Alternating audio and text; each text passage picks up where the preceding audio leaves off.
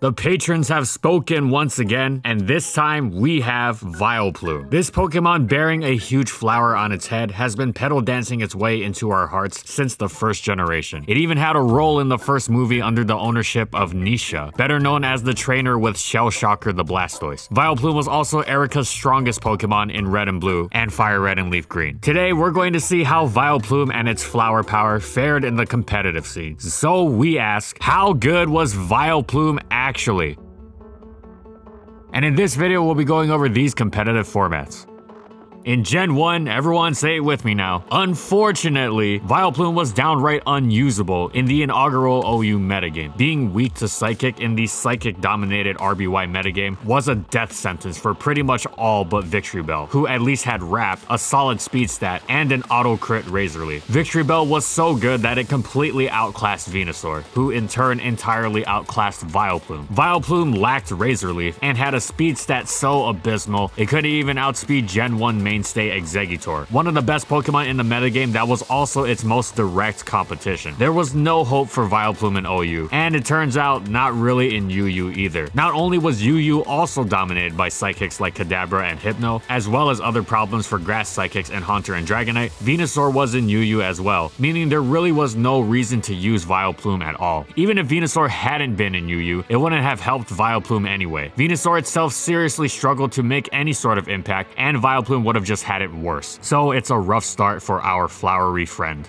Vileplume got some nice buffs in Gen 2. It received instant recovery in Moonlight, allowing it to make better use of its nice bulk by being able to weather more hits. It also got Leech Seed, one of the best defensive offensive moves, allowing it to drain other Pokemon while keeping itself healthy. It was able to land its Leech Seeds effectively because pure grass types like Blossom would be scared of another one of Vileplume's new toys, Stab Sludge Bomb, which piled on the residual damage even further with its 30% poison rate. Now it did have its special defense drop from 100 to 90 as Gen 1's special stat split in two, but it could have been a lot worse. Just look at the massive drop off Tangela had. Vileplume was still plenty bulky. However, it wasn't going to be enough to make it into OU. Venusaur still existed, got all the buffs Vileplume had got to keep its base special defense stat of 100 while maintaining its higher HP, was still faster, which made a world of difference against threats like Machamp and Vaporeon, and even got growth, giving it an option to sweep. However, it wasn't all bad, because this time around Vileplume was quite a decent Pokemon in UU. It checked electrics like Ampharos, Magneton, and Electabuzz, completely dominated annoying opposing grass types like Jumpluff and the aforementioned Blossom, allowing it to spread Leech Seeds and Sludge Bomb poisons against much of the metagame, while even threatening to shut something down with Sleep Powder. Sure, there were plenty of rest talkers, but they didn't care for being forced to rest by Vileplume's Sludge Bombs, which was especially annoying if Vileplume was paired with Spikes and opened up opportunities for its harder hitting teammates. For example, Scyther was a lot more dangerous at switching into and setting up on Slowking and Hypno that had just been forced to rest. And Vileplume didn't even have to run Sleep Powder if it felt it was going to just get blanked by those rest talkers. It could run Giga Drain, which allowed it to counter the dangerous Kabutops while providing yet another option to keep itself healthy. And Vileplume was by no means a dominant metagame superstar. Its poison typing making it neutral to Earthquake as opposed to resistant meant it was always going to have serious competition with Blossom, who was able to switch into the stab of the best Pokemon in the tier, Nidoqueen. However, its poison typing was also a blessing defensively, as it meant it was neutral to Pinsir's powerful Stab Hidden Power Bug, and offensively, Stab Sludge Bomb was a seriously excellent weapon. Vileplume wasn't an automatic addition to most teams, but it was still a solid Pokemon in the GSC UU metagame.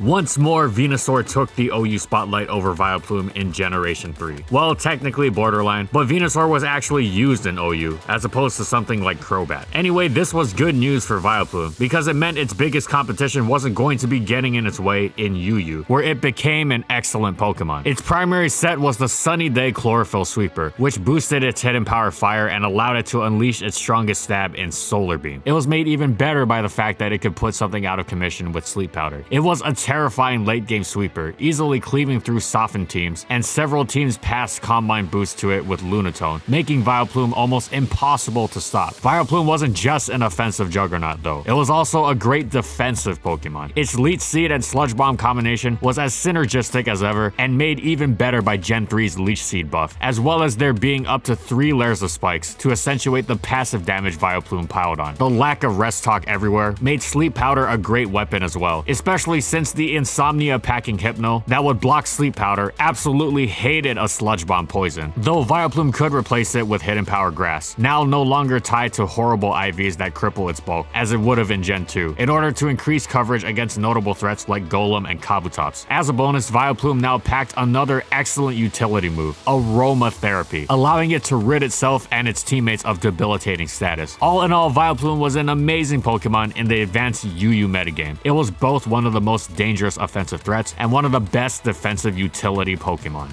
Tragedy struck in the 4th generation. Venusaur dropped to UU, thus rendering Vileplume entirely unviable. It couldn't even attempt to pull off a Sunny Day Chlorophyll set, one of its few advantages over Venusaur, because Victreebel and Exeggutor were just straight up better. It was even cruelly teased by the occasional talk of Venusaur being banned, but that never happened. As such, Vileplume dropped to NU. Thankfully, there it was quite a solid Pokemon. It wasn't the premier Sunny Day sweeper, as both Victreebel and Exeggutor were also NU, but it could function on dedicated Sun teams alongside those two in order to really pile the hurt on the opponent. It loved the power boost it now had via Life Orb as well. Vileplume's bread and butter set, however, was the defensive variant. While it didn't stop the metagame's topmost threats, it had stopped many others such as Shiftry, Manectric, Hitmonchan, and Floatzel, to name a few. This made Vileplume an integral cog in common effective defensive cores. It made for excellent pairing with other bulky staples such as Slowking and Regirock, covering their weaknesses and having its weaknesses covered, allowing them to switch back and forth while taking minimal damage and dishing their own out. The Leech Seed plus Sludge Bomb combination was more effective than ever with the omnipresence of Stealth Rock, and in fact Sludge Bomb is what made Vileplume such a tough Pokemon to switch in on and take momentum back from. Even without Rocks Up, a Sludge Bomb poison would absolutely ruin Charizard, and opposing poison types were not especially keen on switching into Vileplume to prevent their teammates from getting poisoned. Skuntank and Haunter were not only vulnerable to Leech Seed, but they also struggled to hurt Vileplume much themselves. The same went for the tier's only common steel type, Magneton, who was even worse against Vileplume. This made Vileplume absolutely incredible at playing offense while on defense, and while it did not wall the entire metagame, it was incredibly difficult to switch into safely, while covering several key threats and reinforcing the integrity of its team's defensive core. As a result, Vileplume was an excellent Pokemon in DPP NU.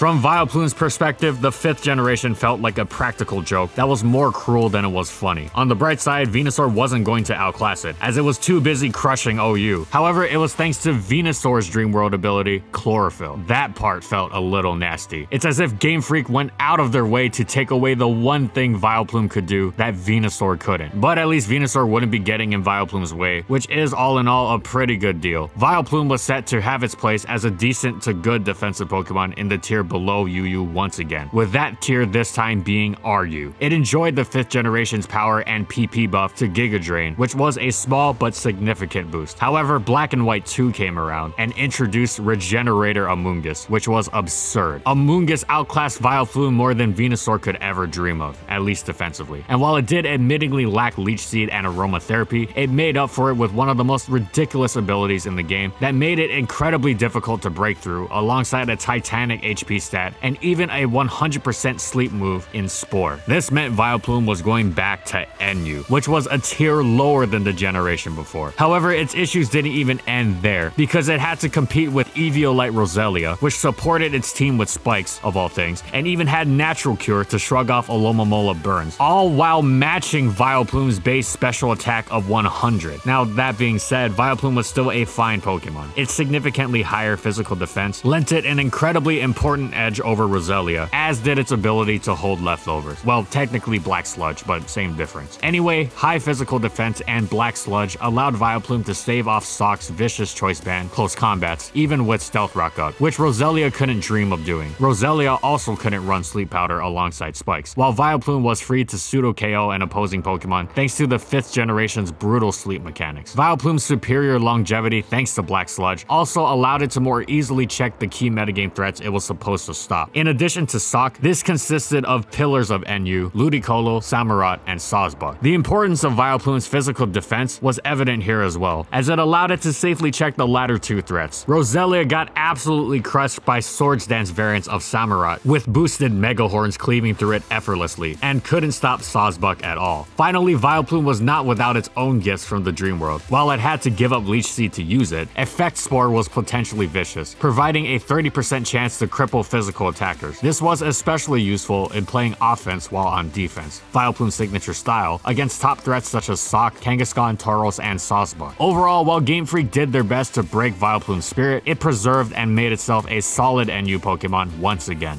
If giving Venusaur Chlorophyll was a snide jab at Vileplume, giving Venusaur a Mega was outright mockery. However, Vileplume wasn't dissuaded, and it didn't fall below in NU. Matter of fact, it was better than in the generation prior. It was consistently able to do its job well. It checked dangerous attackers, threatened offensive switch-ins with Sludge Bomb Poison, and punished contact moves with Effect Spore, all while remaining healthy with Moonlight and Giga Drain. Sometimes it even ran Rocky Helmet to really punish contact moves. Chip damage and status in one fell swoop was pretty nasty, letting Vileplume do its job of, you guessed it, playing offense while on defense. Of course, Black Sludge's passive recovery remained the primary option. The offensive Pokemon Vileplume checked were top tier NU Pokemon. Hitmonchan, Primeape, Hariyama, Shiftry, and Samurott is a pretty impressive list of threats to be handling, especially when it was so good at staying healthy. Vileplume had some tricks up its sleeves for the last move slot too. Sleep Powder was always effective, but Hidden Power Fire gave Ferroseed and Klinklang a nasty surprise. The third move it considered for its fourth slot was Worry Seed, and boy did it do some nasty stuff. Replacing the foe's ability with Insomnia had the game-breaking effect of preventing the dangerous Calm Mind Mega Autono from using Rest, as well as removing Malamar's Contrary, meaning the superpower it relied on would drop its attack and defense instead of raising them. This was especially pertinent as Rest Talk Malamar was often used to switch into Vileplume and potentially wreak havoc, but with Worry Seed, Vileplume could easily turn the tables on it. While Vileplume primarily went with a defensive spread, it wasn't necessarily restricted to one. It lose its ability to tank hits for its team, but if that could be accounted for, then its trainer would reap massive benefits from Vileplume's fully invested modest attacks. Its stabs were incredibly difficult to switch into safely, especially with hazard support. What made them even more difficult to deal with were their secondary effects, as Sludge Bomb's ever-irritating poison rate made it even harder for the opposition to weather Vileplume's attacks, while Giga Drain would restore huge amounts of health. The few Pokemon that didn't mind those stabs would get knocked around by Hidden Power, either fire for the aforementioned targets or ground for Garbodor, and Skunk Tank while maintaining coverage on steals, namely Steelix, Mawile, and Klinklang. Overall, Vileplume was an absolutely excellent Pokemon in ORAS NU. It had just about perfected its style of turning defense into offense.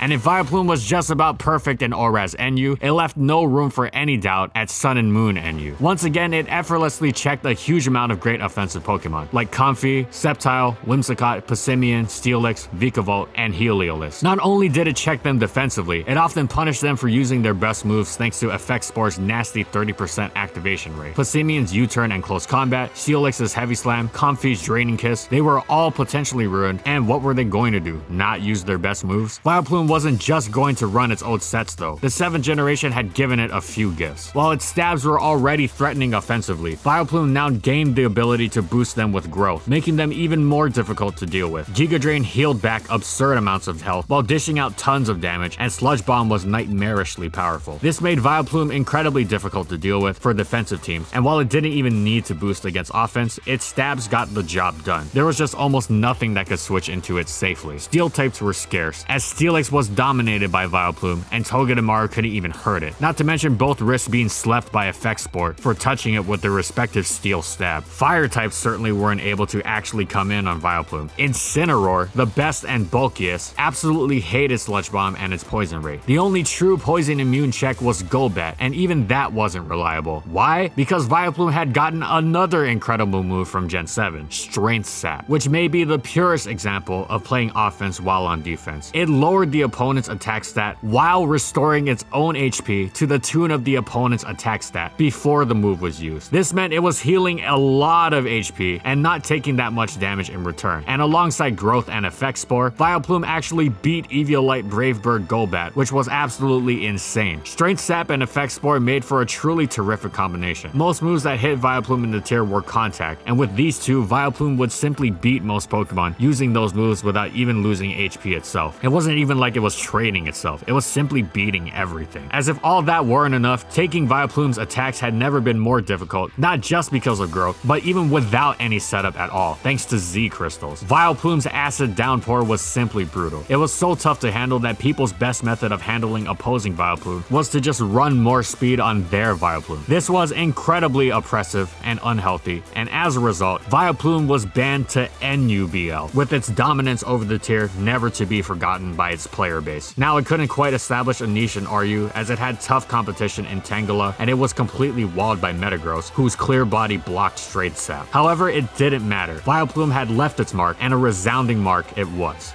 Vileplume is back at it again in Generation 8 RU, establishing itself as the metagame's best defensive grass type. It handles both new faces like Rillaboom and old faces like Passimian with the same aplomb as it has for the past several generations. Vileplume eats up their attacks with ease, often with Effect Spore-induced status, leaving the attack's users with a crippling parting gift before proceeding to harass the opponent's switch in with Sludge Bomb and its ever-annoying poison rate. Growth and Sleep Powder are, as always, both terrific options, but the crown jewel of Vileplume's moveset remains Strength Sap. It's so effective that it can even be used to survive something as powerful as a super effective Choice Band Copper Raja Heat Crash, meaning that weaker Pokemon like Scrafty don't stand a chance. Matter of fact, Vileplume even welcomes seeing something as dangerous as Snorlax, as it provides huge swaths of points to be siphoned out of Snorlax's attack into Vileplume's HP, allowing Growth Vileplume to easily beat it one-on-one. Overall, Vileplume looks like it's going to remain one of RU's best Pokemon for a while, and even if the upcoming DLC, which is upcoming at the time of this video, pushes Vileplume down to NU, there is zero doubt Vileplume will absolutely dominate the tier once again, even without Z-moves, and it would not be surprising to see it banned again.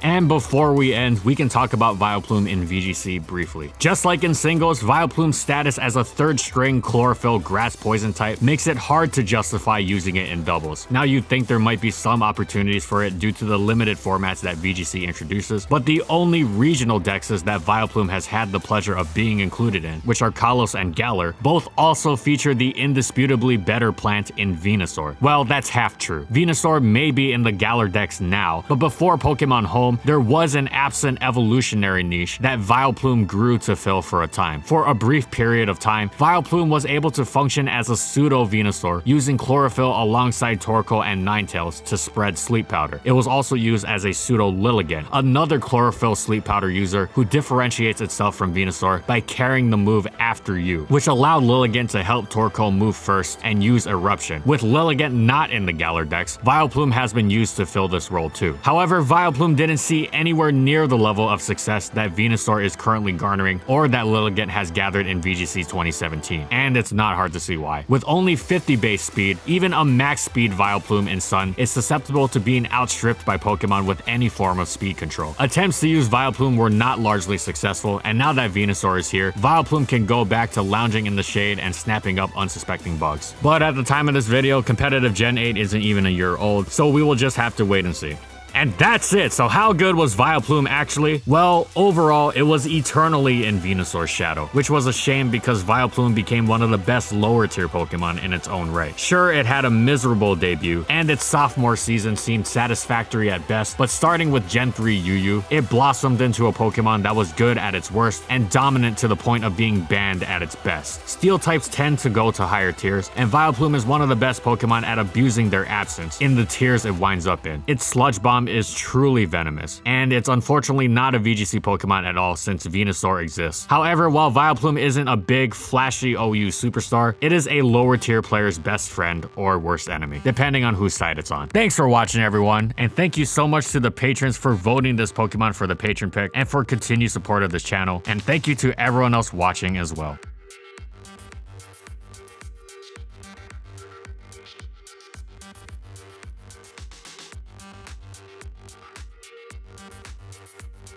And if you liked the video and you want to see more, be sure to subscribe to False Swipe Gaming for more weekly Pokemon content. And in the comments, I want to know, what do you think about competitive Vileplume? How would you improve it? What would you give it to differentiate itself from Venusaur once and for all? Whatever it is, let me know in the comments, and follow my crew on these social media platforms. And that's all I got. See you next time, everyone.